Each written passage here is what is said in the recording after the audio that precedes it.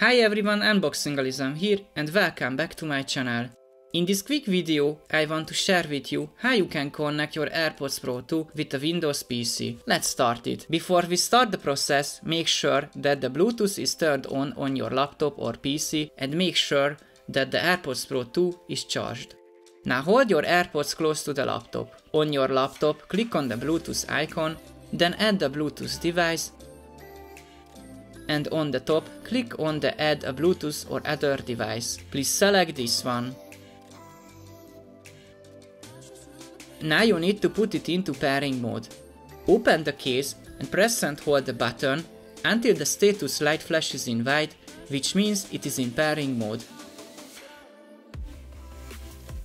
In this list, select your AirPods Pro 2. That's it, we are done. That's all I wanted to show you on how you can connect your AirPods Pro with a Windows PC or laptop. I hope this short video helped you out. If it did, please consider giving me a thumbs up and subscribing to my channel. That would be really appreciated and would help my channel grow. Thank you and see you in the next one.